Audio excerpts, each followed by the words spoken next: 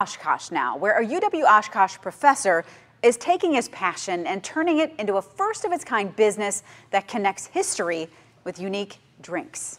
NBC 26's Kelsey Dickinson has a sneak peek at a brand new distillery in Oshkosh. Sturgeon Spirits will be the one and only craft distillery here in Oshkosh. It's a project that's been a few years in the making and is just about ready to come to fruition.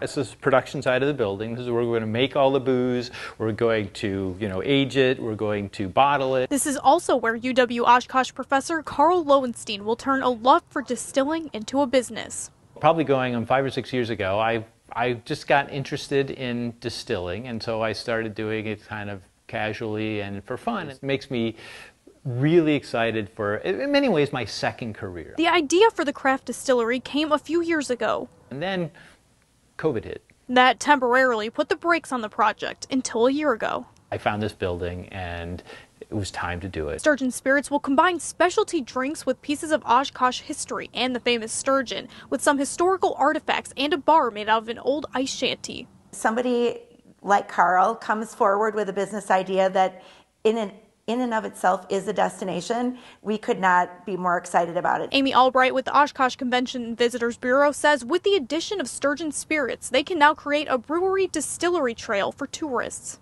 This is something we do not have in our market right now, a distillery. We know people will travel to visit distilleries. We know that people that are already here, this will enhance their experience. So we can't wait for it to open, to be honest. Lowenstein says he's excited to do something new. So it's really all about the experience that you will find nowhere else in the world except right here in little old Oshkosh.